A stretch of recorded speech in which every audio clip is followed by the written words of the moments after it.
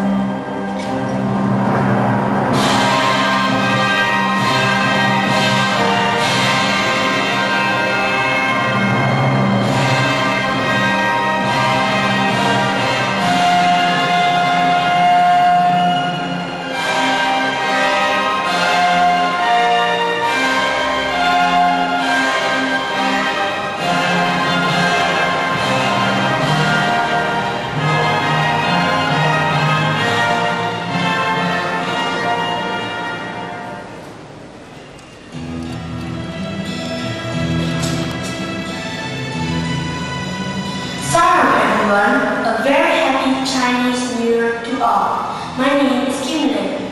To me, Chinese New Year is a very significant period in my life that always reminds me of an incident that shaped my destiny.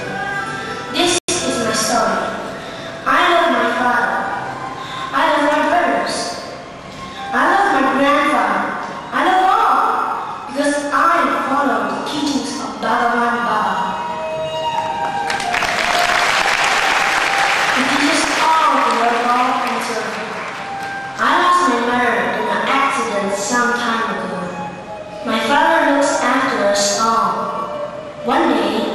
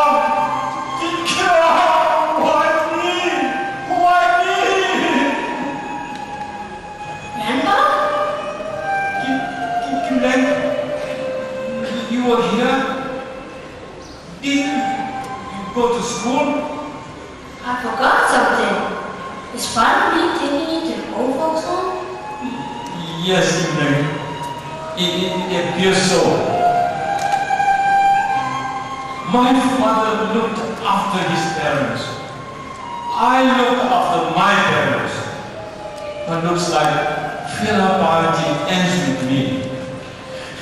The ancient Chinese civilization. Don't cry, Granddad. The ancient Chinese civilization emphasized filial piety as one of its cornerstone for progress. It's so important to look after parents. Have I ever told you the story of Filial? Filial was one of the most intelligent heroes of Song dynasty. People respected his wisdom. People of those days were happy and joyous.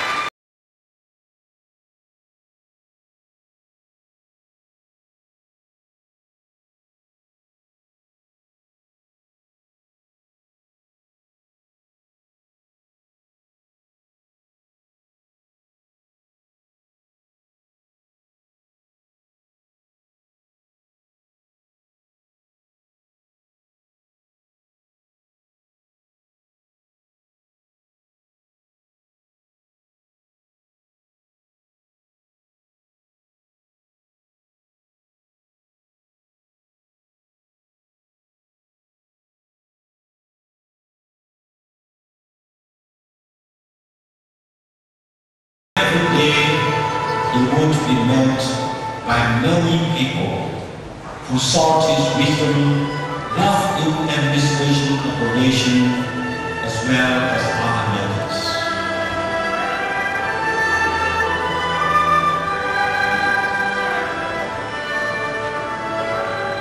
Suddenly, Chinlo felt that his father, who was back home in another province, was not well. Trusting this instinct, he resigned from his position and ran all the way home.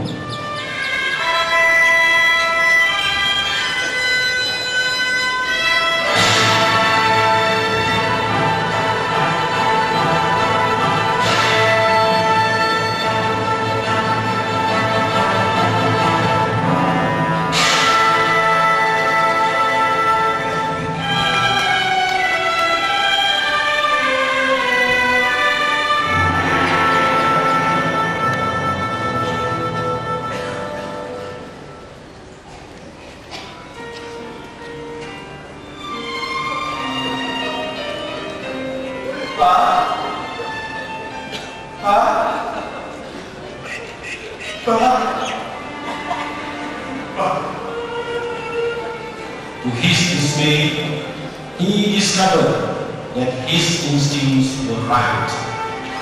The medicine man, who was summoned to heal his father, had given up hope, and Chenlo crumbled at the feet of his beloved ailing father.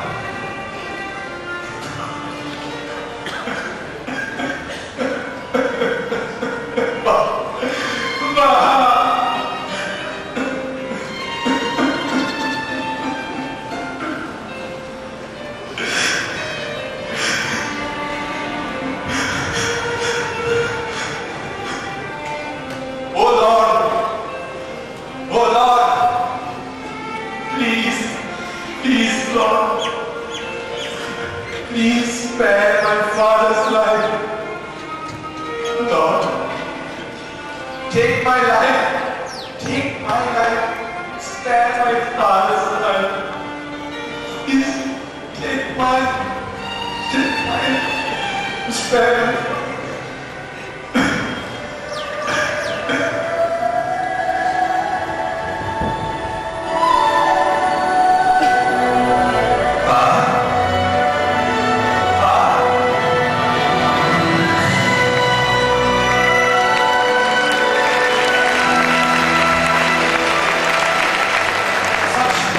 Filial Piety expressed those days by children who regarded their parents as treasures.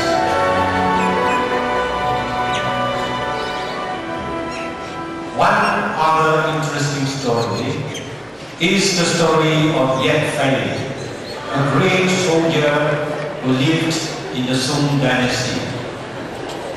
One day, the young princess of the mighty king who ruled the land during that period was passing through the forest with her maids.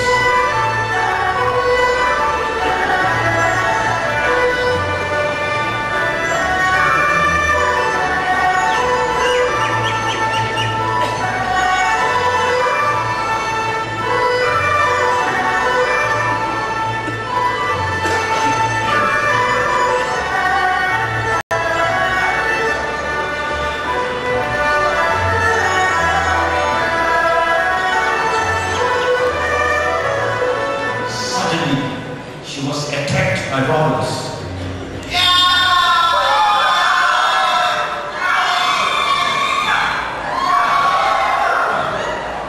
Yet Fei, a brave soldier who was passing by, sprang into action to save the princess. A mighty battle followed. Finally, Yet Fei managed to defeat his opponent.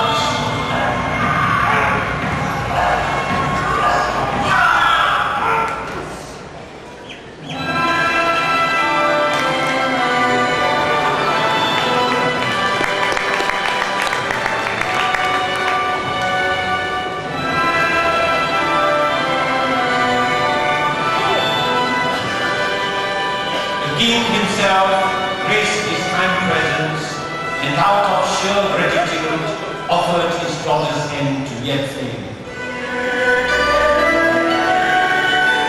Kings those days were like gods, and their words were like commands, and anyone defying them would be beheaded. Yet Fei always said, "Thank you, Your Highness, but first, I must ask my mother."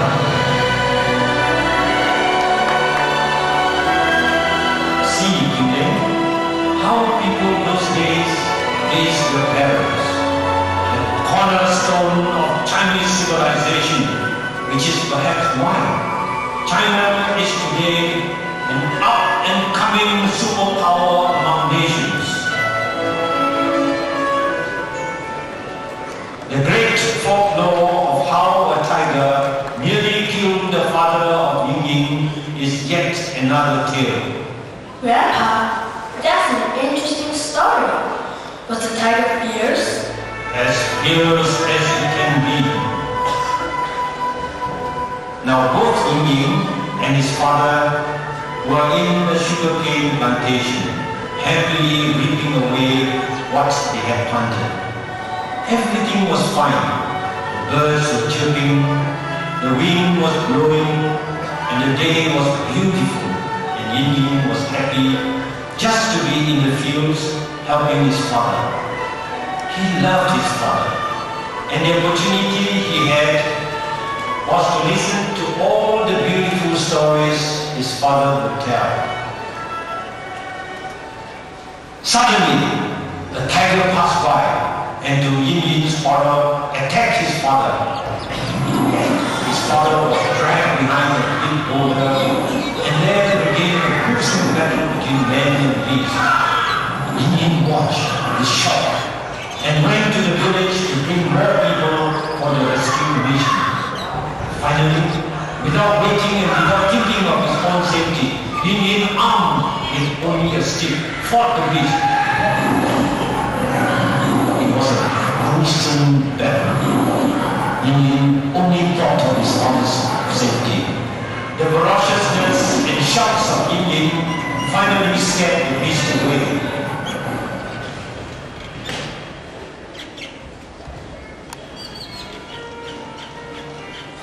The father carried the son, who was smeared with blood. Indian, with his last breath, said,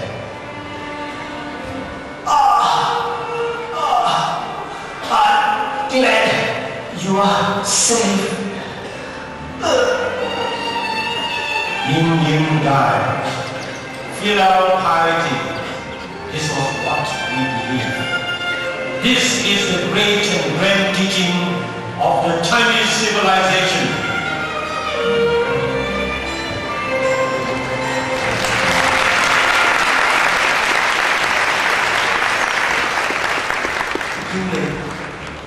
You did not go to school? Papa, you've not packed your bags? Jin Kyung, never mind, never mind, Papa. I will pack your bags. Please don't make this any more difficult for me. Jin Kyung. But, what but? I've got an application form for the whole thing. All it needs is your signature.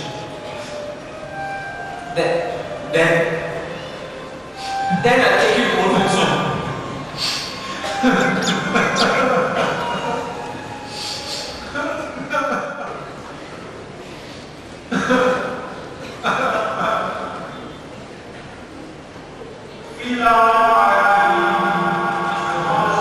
Chinese civilization. I will take you to the Old Zone. Filial piety is the cornerstone of Chinese civilization. I will take you to the Old Zone. Filial piety is the cornerstone of Chinese civilization. I will take you to the Old Zone. Filial piety is the cornerstone of Chinese civilization. I will take you to the Old Zone.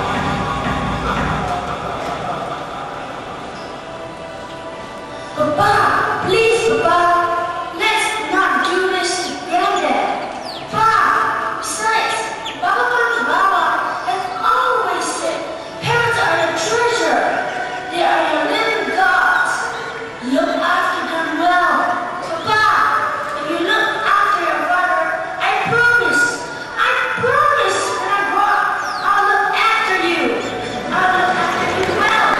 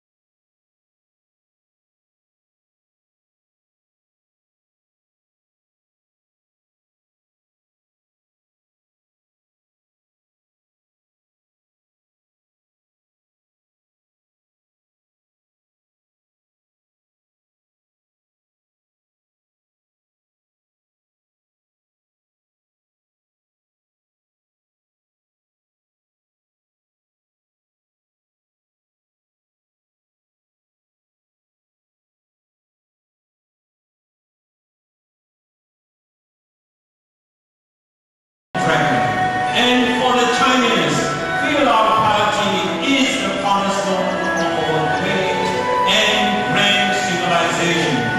We are the descendants of the dragon.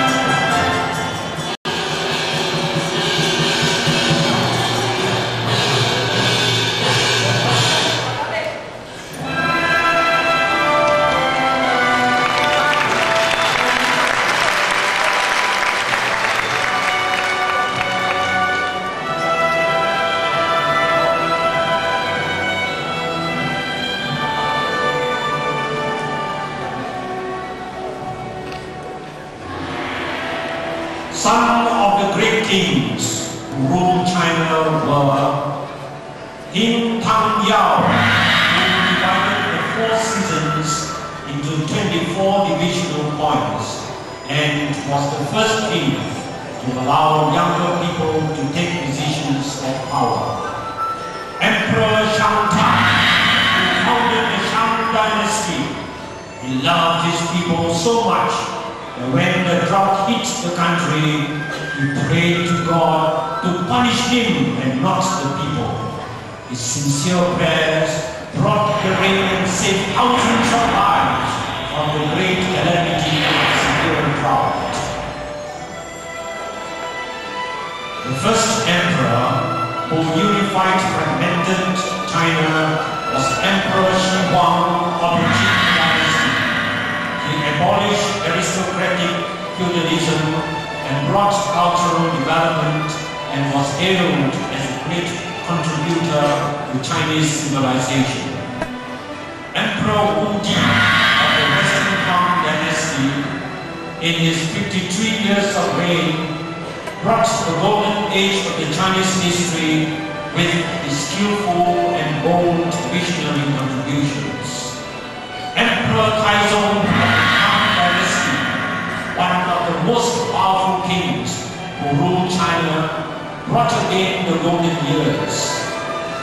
Wu Zetian, the only empress in Chinese history who was strong and powerful, and she kept unified China moving in visionary directions.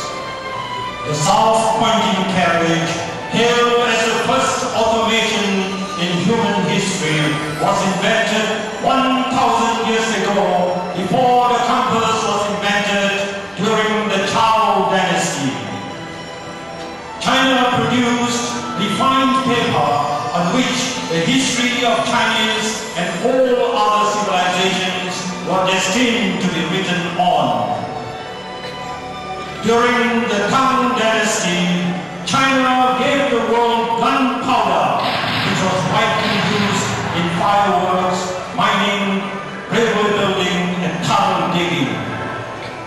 China gave the world the first mechanical clock and invented the first seismograph for the detection of earthquakes during the Eastern Han dynasty. Chinese sailors discovered America even before Christopher Columbus, and China produced the first scale maps drawn on silk. Abacus, the earliest form of the modern calculator, was invented 1,700 years ago during the Han dynasty. China was the first civilization in the world to mine and exploit coal, the first to produce silk material which was exported to the rest of the world.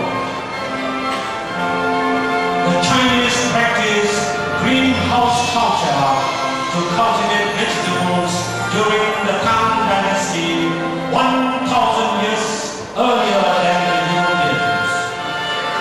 Pottery, embroidery, calligraphy, Chinese musical instruments.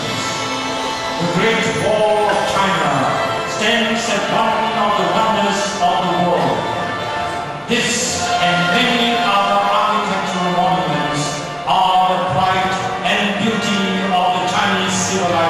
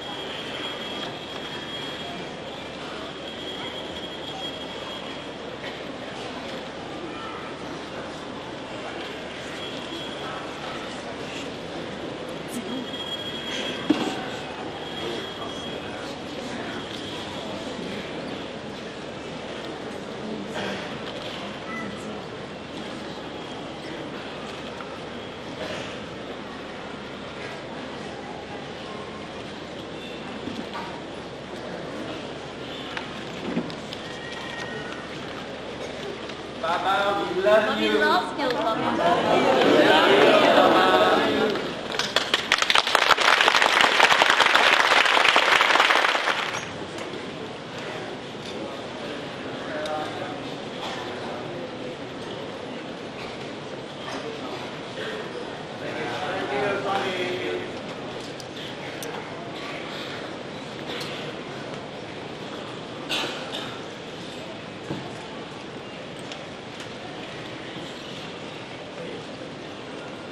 Bye.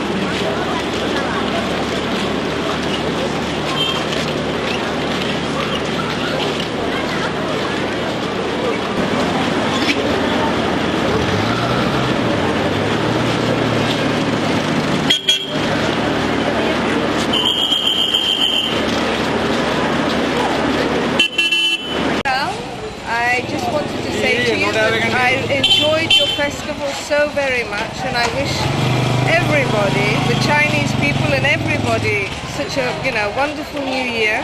It was full of love these 2 days, and I live here, so for 7 years I've experienced many festivals, but this was very special for me, and that's why I stopped you to tell you. Thank you very much.